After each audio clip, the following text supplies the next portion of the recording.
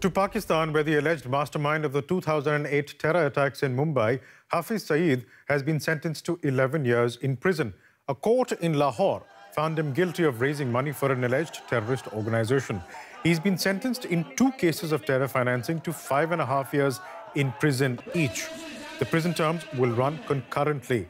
Saeed is the founder of the Lashkar-e-Taiba terror group, blamed by the United States and India for the 4-day Mumbai siege in 2008, in which 160 people were killed.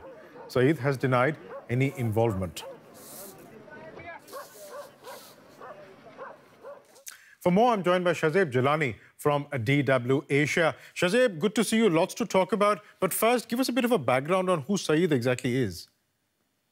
So Hafiz Saeed is a 70-year-old man. He presents himself as a professor, as a humanitarian and charity worker. In the last few years that I was reporting from Pakistan, every time there was a natural disaster, an earthquake or a flood, I found his organization and his people were among the first responders. And that was because they were facilitated by the Pakistani army. He's seen as a strategic asset by the army. He moves around in high-level security. This is until he was arrested last year. And he's somebody who the Pakistani army has really taken care of. Despite allegations that he was launching attacks in Kashmir and in India, he's India's enemy #1 because of the Mumbai attacks that you mentioned. And the US has also declared him and his organization as a global terrorist. So a man backed by the army now sentenced to prison. Quite significant there. Significant because of its timing, because Pakistan is under severe pressure by the international watchdog on money laundering and terror financing, the Financial Action Task Force, FATF. They are meeting in the next few days in Paris to look at Pakistan. They've already put Pakistan in a grey list, the so-called grey list, which means Pakistan is not meeting its commitments.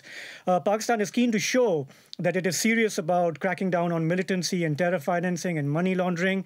So the timing is significant. Pakistan will go to this meeting saying, look, we are taking action against people you've been pointing out. But he has been arrested before, many times before, in Mumbai case, in other cases.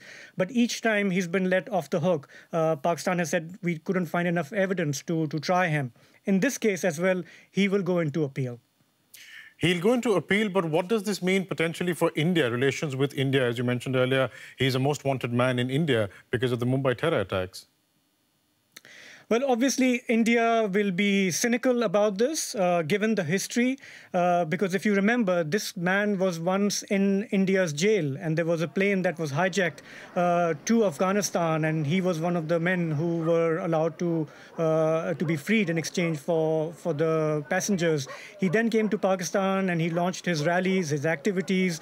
He could go about his business, despite Pakistan's political leadership saying that we cannot afford these kind of people, we have to put a stop to this, but there was always a disagreement between the civilian leadership and the military. So India will be watching this, they will be skeptical, and clearly Pakistan needs to do more to convince the world that this cannot go on. Shazeb Jilani, thanks very much for that.